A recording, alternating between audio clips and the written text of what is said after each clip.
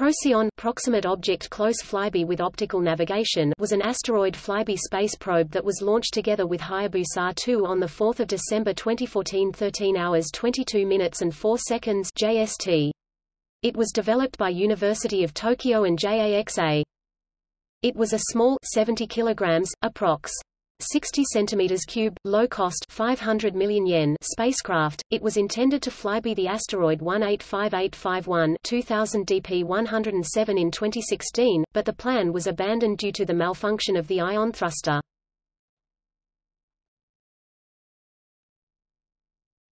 Topic: Mission overview. PROCYON was launched as secondary payload together with the Hayabusa 2 asteroid landing probe. After separation from the carrier rocket, PROCYON was left on a heliocentric orbit. On February 22, 2015, the ion engine was started, with the intention of adjusting the orbit so that an Earth flyby in December 2015 would direct the probe towards asteroid 2000 DP-107. Initial results were favorable. The engine delivered 330 micronewtons of thrust rather than the designed 250 micronewtons, but the engine failed on March 10 and could not be restarted. PROCYON flew past Earth on December 3, 2015, but was unable to make a controlled orbit change.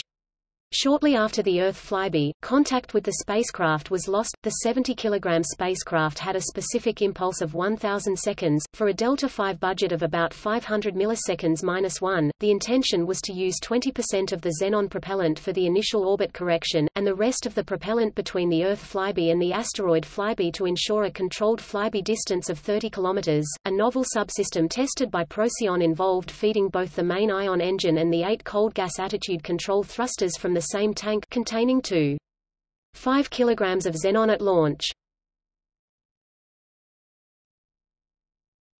Topic: Instruments. Small telescope for near-asteroid navigation and data acquisition. Lyman alpha imaging camera to observe geocorona. Topic: Science results.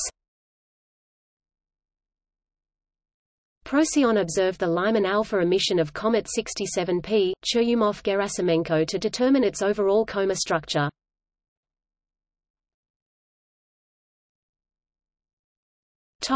See also